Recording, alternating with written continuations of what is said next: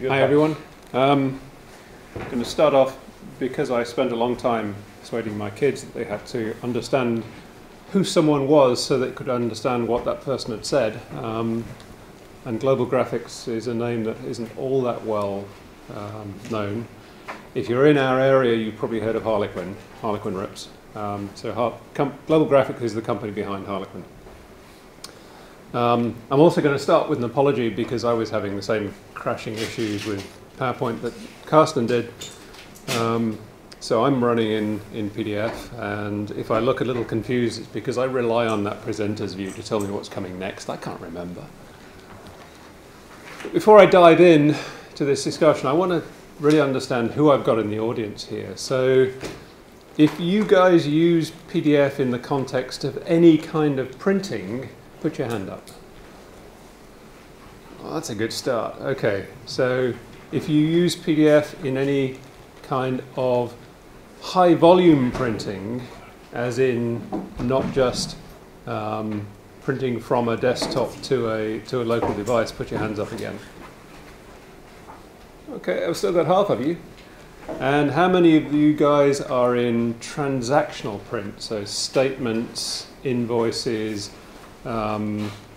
insurance quotes, the really high volume, relatively simple documents? Getting a smaller number. And how many of you are doing more graphically rich things like direct mail and that kind of stuff? Oh, an equal number of you. Welcome. I was kind of expecting this to be more transactional, given the connections into PDFA and the history of the PDF Association. So great to see you.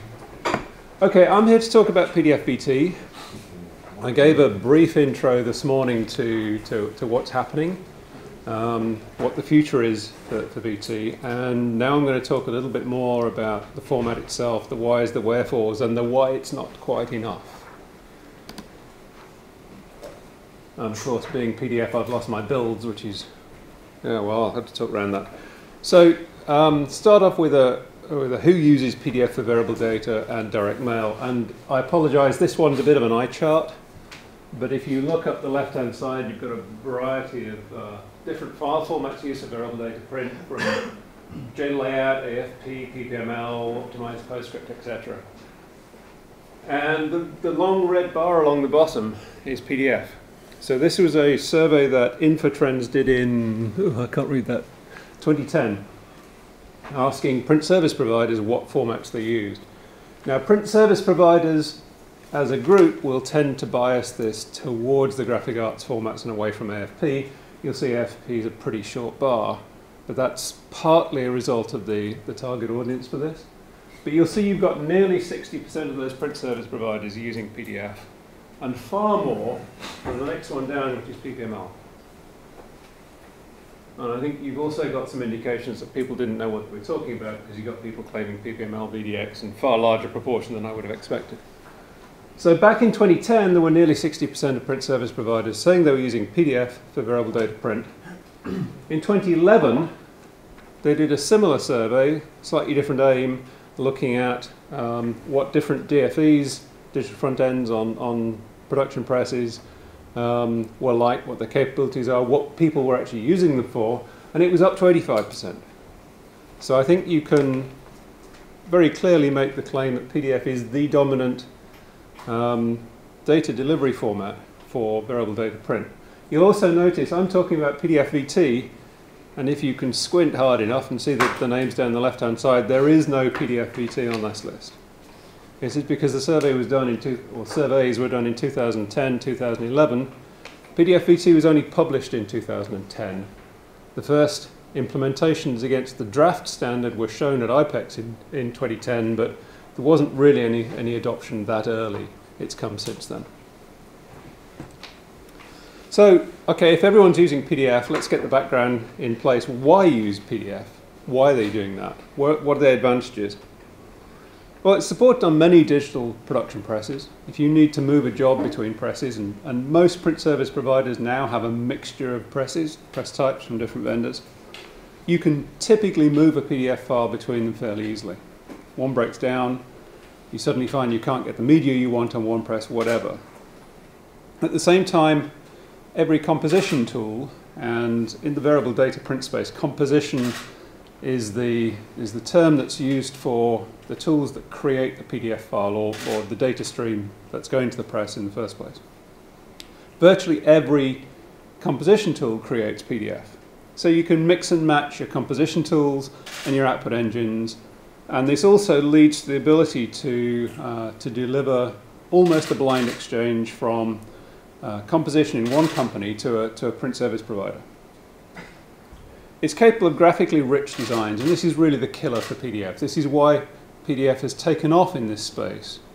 Not the only reason, but one of the key reasons why PDF has taken off in this space, because the marketing officers, the CMOs, the brand owners want to see the same graphically rich designs on their variable data direct marketing pieces, on the headlines on a transactional piece, as they're using in their magazine advertising, their TV advertising, product boxes if it's a product company, etc. And if you can use the same format in both places, then you can use the designers who understand that format. And you can get much more commonality, much more richness into those variable data print streams. Universal access to viewers. Anyone and everyone in the organization can open the file and say, yes, this is good, or hang on, we have a problem. When you're sending that design off to the lawyers to say, did I catch all the registered trademarks? Am I infringing anyone else's rights? They can open it up. You don't have to give them a special PPML tool or pre-render something for them so that they can sign it off. And even non-specialists can make reliable files. This comes back to the idea that the variable data print marketplace is opening up to the point where, although in many places what the print service provider gets is a database and a design, and they put those two together and then print it, there is more of a move towards if you like, the print buyer, although that's an endangered breed, the designers at the brand owners creating the entire file and almost throwing it over the wall into the print service providers to print. Now that would be dangerous with the other file formats. It's a little bit dangerous with raw baseline PDF, which is obviously where PDF-VT is going to come in. Now PDF-VT makes PDF better in a number of different ways. First of all, and I mentioned this morning in the 7 minutes if you were here, it builds on PDF-VT. PDF-VT was the first PDF subset standard. In fact, work started on it in CGATS before it moved to ISO. It started back in about 93. So we've been working towards this stuff for quite a while. And PDFX essentially reinforces self-discipline. It requires all your fonts are embedded. It requires that your colors are characterized. You've heard this before in talking about PDFA. And for exactly the same reasons, you want to be able to reproduce a file in exactly the same way in multiple locations on multiple technologies. So that's why you need these things in place. And designers are usually pretty good at this stuff if they've been taught anything about print, which unfortunately isn't as common as it used to be.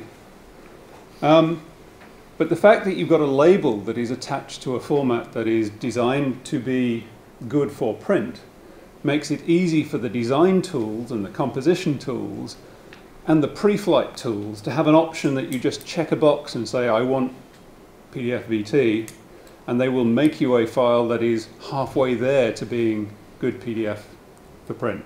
It checks that it will embed all the fonts as you save the file. Pre-flight tools will automatically check that the fonts are there, that kind of stuff. So it reinforces self-discipline, and it makes it easier for the tools to help you in reinforcing self-discipline. The second thing in PDF-VT is that it supports a new structure. It's created as part of the first PDF-VT standard. And as of PDF2, it will be in the mainstream PDF standard as well, called Document Part Metadata, or DPM. You'll sometimes hear people say DPart instead. And that's a hierarchy of metadata about pages in the file.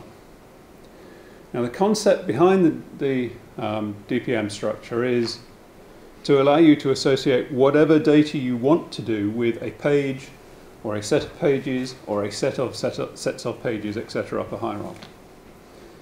Sometimes that's really useful in tracking where a job has gone.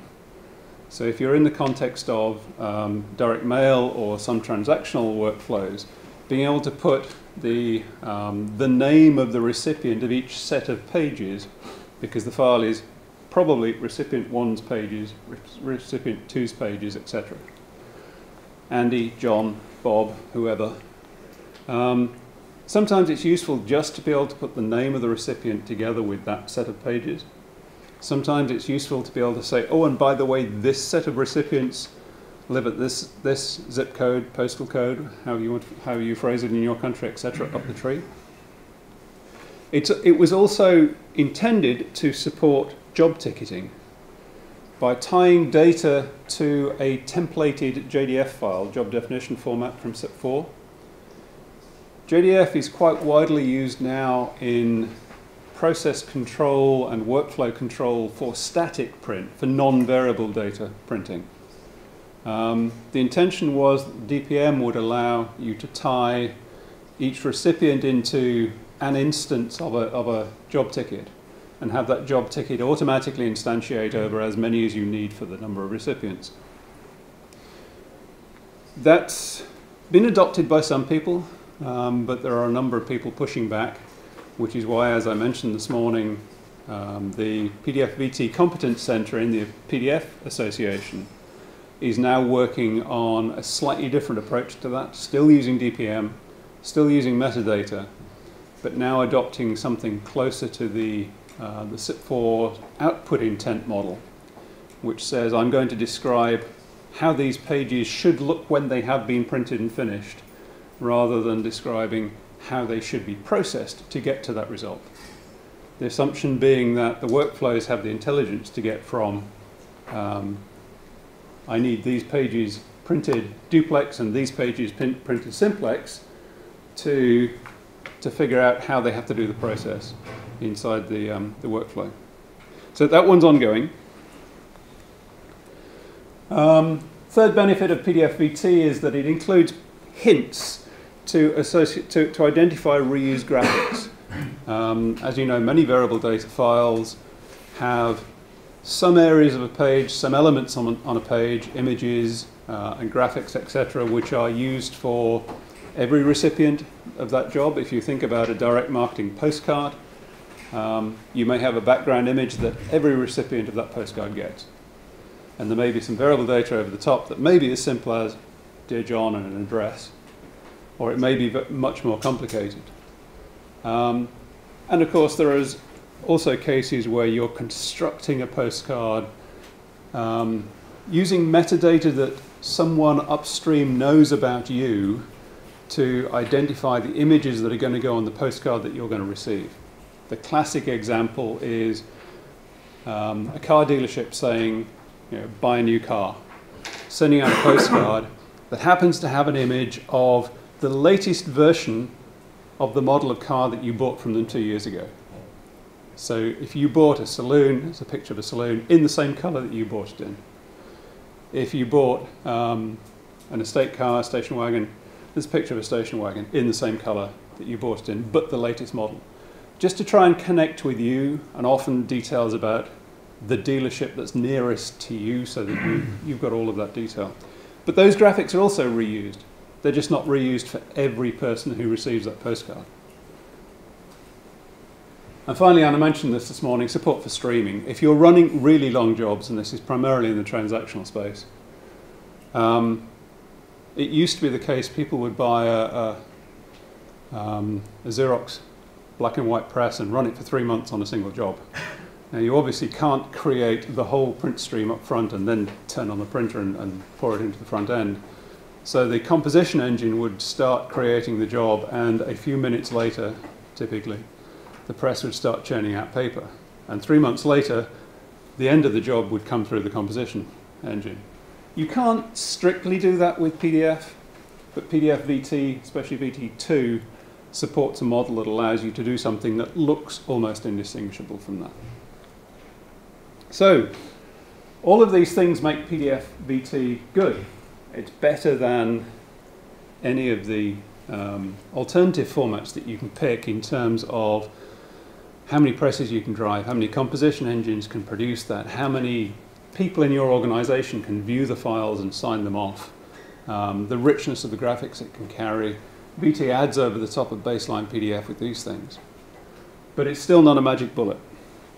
So let me take you on a little tour of a print service provider. You bought a new press, it's installed, your production staff are trained, the prints coming off look great.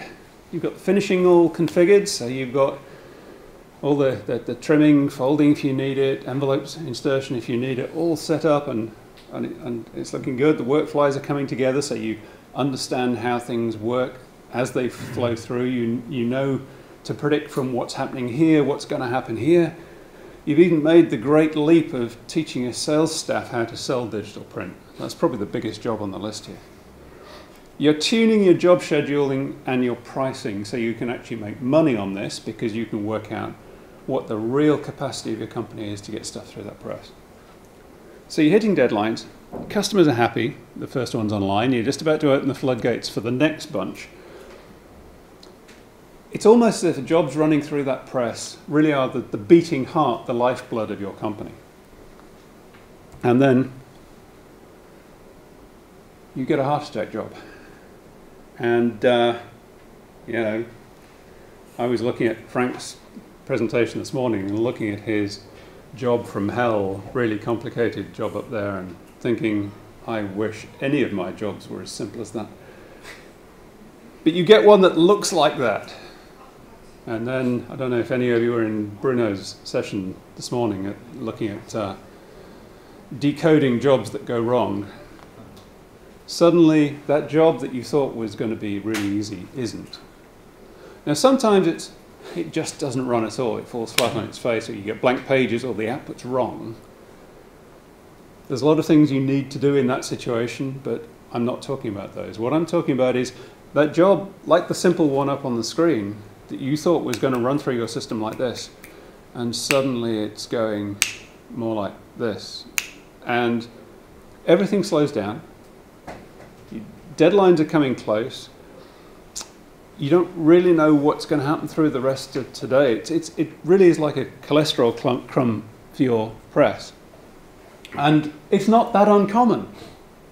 These are some quotes from just some friends. I was validating some of the ideas we were talking about in Global Graphics and trying to get some input. So John Charnock, I don't know if any of you know him from St Ives in London. He said, I've experienced many challenges when receiving badly produced PDFs for variable data documents. The difference can be from days of additional processing to not processing them at all. That's pretty much of a stopper for anyone trying to run a print service provider. Andy Sarianos, also from London, a small digital production company this time. Even the slightest glitch can result in a tremendous amount of waste or lost time.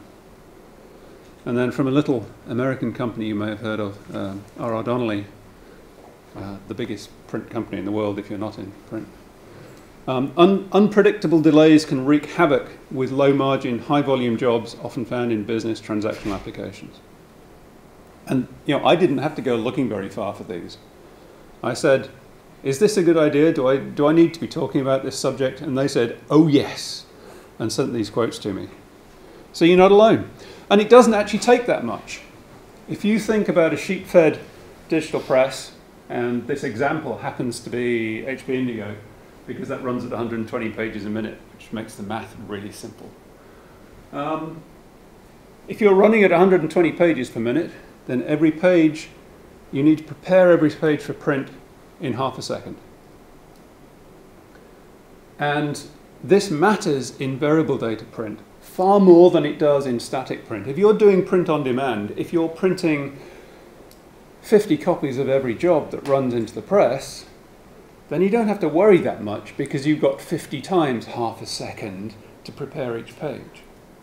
If you're printing variable data print, the general rule is that you have to assume that every page will be different and therefore has to be processed and delivered separately. Now, yes, if the back of every postcard is the same as every other postcard in that series, half the time, half of those pages you can prepare once, but the fronts you have to do separately.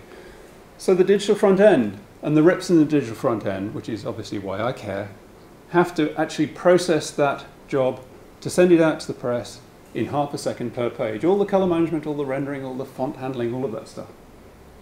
So if it takes an extra half a second per page on a 10,000 page job, which isn't a particularly big one, it's reasonably typical for that class of device, you've added 30 minutes to the run. It takes twice as long as it would have done otherwise. You go to the top end of the scale, and again, this is a press I'm intimately familiar with, something like the HP T410, running at 600 feet per minute and 42 inches wide. That thing has a duty cycle of something like 120 million pages a month. So the DFE has 11.5 milliseconds to deliver each page. You're pouring something of the order of 20 gigabytes of raster data per second out of the DFE. 20 gigabytes per second. I have to repeat that because when I sit in the audience for this kind of thing and someone throws a big number at me, I think, oh, that's impressive, and I don't actually think about it. And then I sit down and think, okay, so that's going to fill up the disk in my laptop in, I don't know, 20 seconds. It's a lot of data. And if it happens to take a tenth of a second extra per page because it's a really complicated job, then a million-page job, and yes, that million-page job is a pretty big one even on one of those presses, although I know we have customers running 8 million-page single jobs. 1/10 of a second per page on a million-page job is going to add 24 hours to the run. You don't really want that happening. Because if every page takes longer, if every job takes longer, you don't print as many jobs in a shift, your return on investment, your revenue goes down. You can't pay for the press.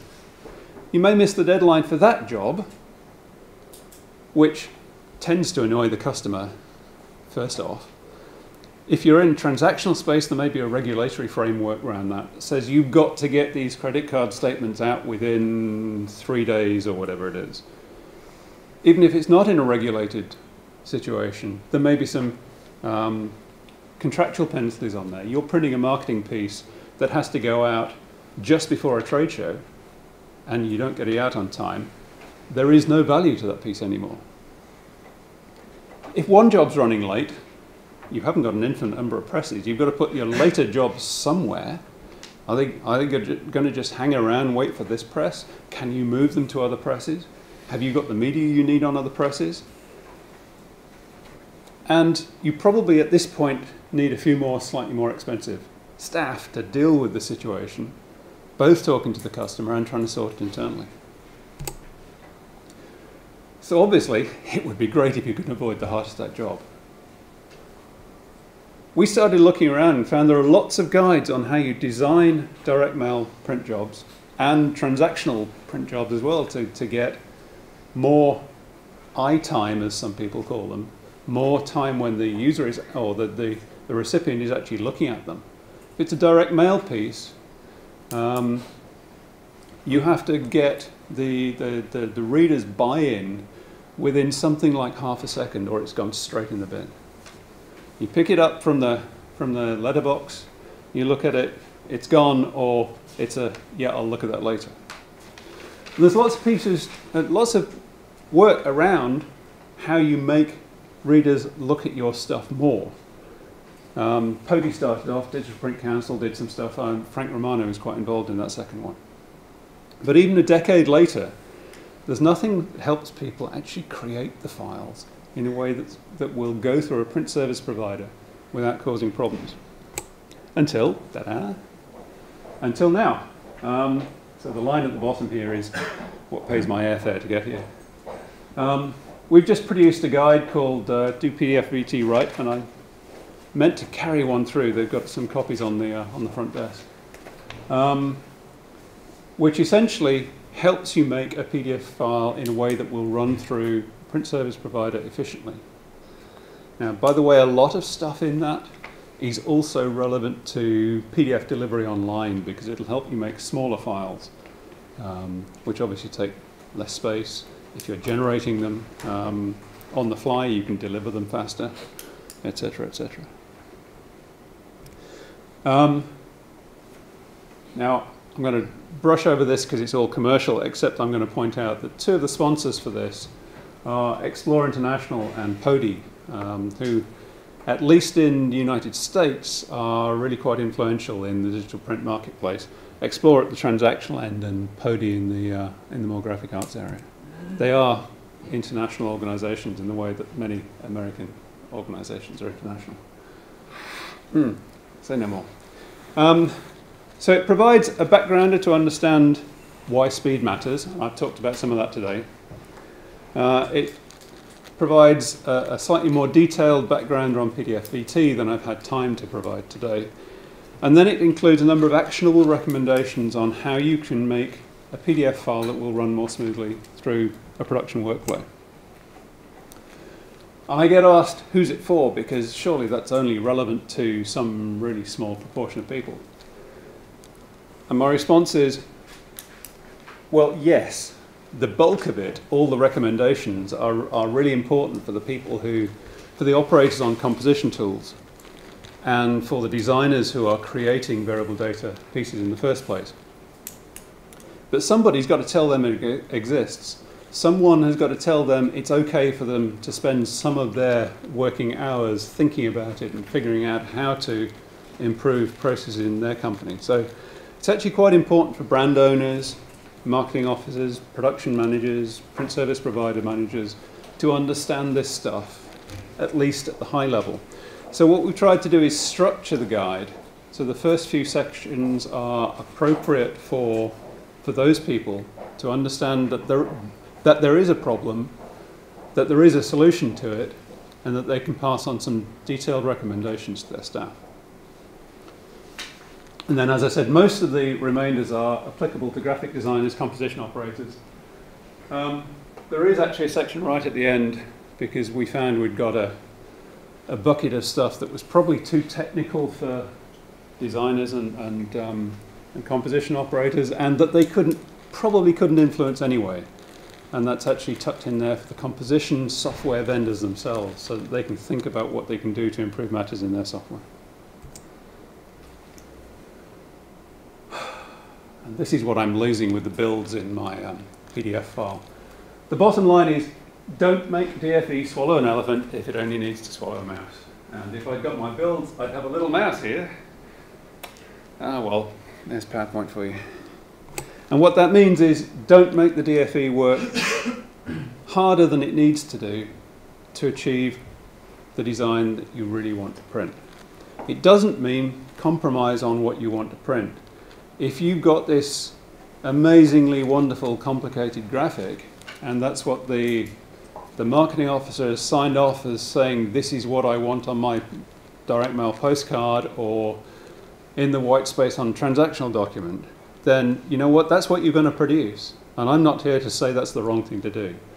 What I am here to say is that there are quite a lot of ways in which you can produce two identical results on the printed paper, one of which might take 10, 50 or 100 times as much processing power in the DFE as the other one.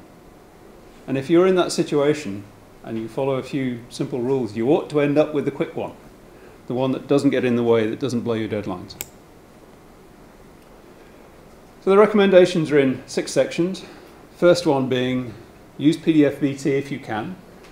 Now, it may well be that your print service providers aren't ready to take it if you're buying this kind of work. A PDF-VT file, by the way, is just a PDFX file also, which is just a PDF file. So even if your print service provider says, I can't take PDF-VT, that doesn't mean you can't give them PDF-VT file, because at least VT1, because if they can take PDFX, they'll get the right result. There's some stuff about image usage, about live transparency, about vector graphics, about how you lay things out on the page using the variable data composition tools, and as I said, some issues for software vendors. Just a couple of examples. These are the two that we see most often. In fact, our customers don't even bother to tell us about these anymore because they've learned to recognize it themselves. We very often see images that are stupidly high resolution in a file meant for print. And this was just an example. We've seen 24 megapixel photographic image placed at this size on a page, 1 inch across. That means it's 4,000 pixels per inch effective resolution. Now, depending on your press, the maximum resolution you can probably get any benefit from is probably around 300 pixels per inch. Obviously, ask your press vendor if you're in that position what they recommend, but typically going over about 300 is a waste of space and resources. So in that example, you're sending 175 times as much image data as you need. And all of that image data needs to be decompressed, color managed. If it's rotated, that's a big job. If it's associated with any live transparency, that makes it a huge job. And then screen and output, obviously. So there's quite a lot of work to do with images.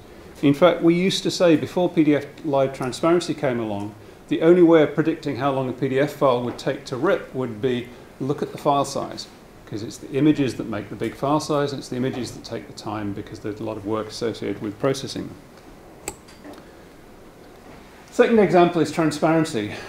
A lot of designers don't realize they're using transparency because, well, I only put a drop shadow on something. I've heard that many, many times.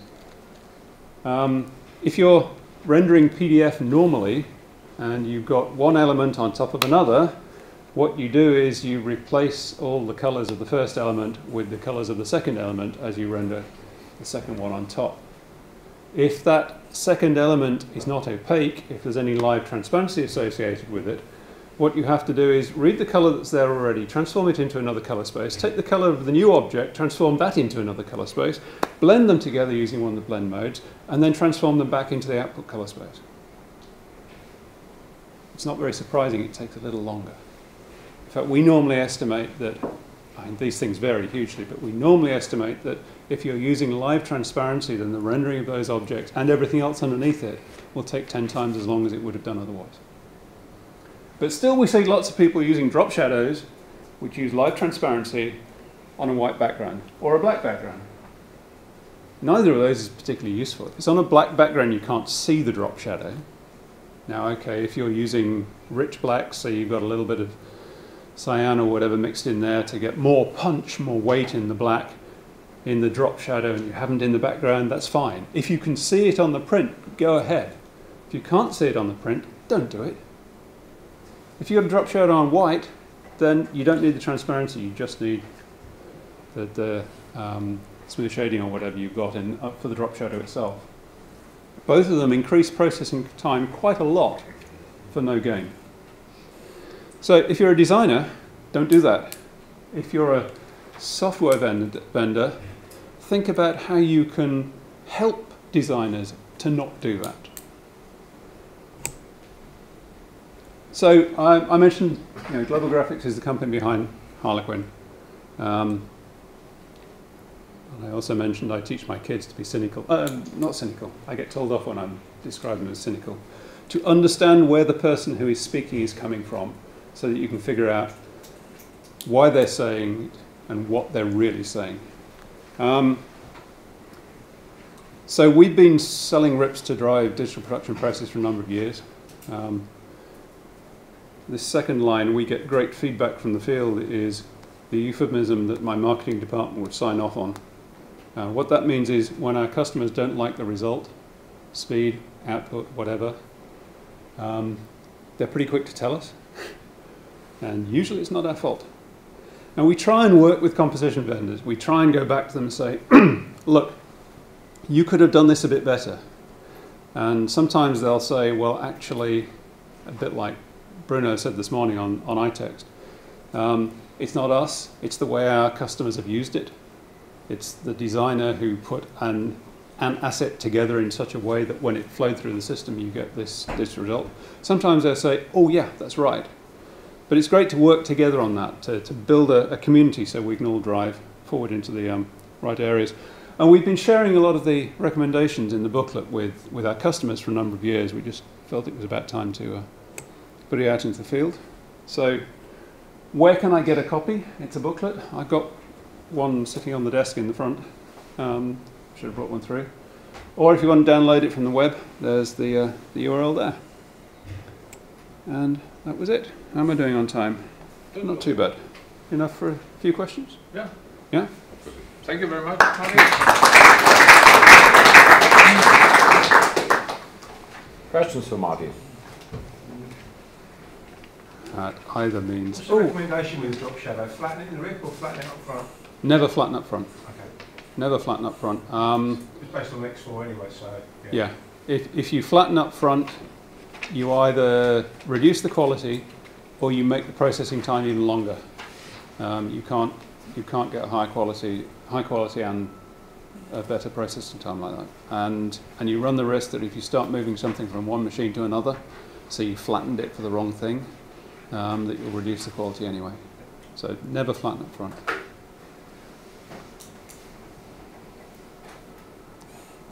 More questions? Either I covered everything or you've all gone to sleep. Okay, thank you very much, Marty.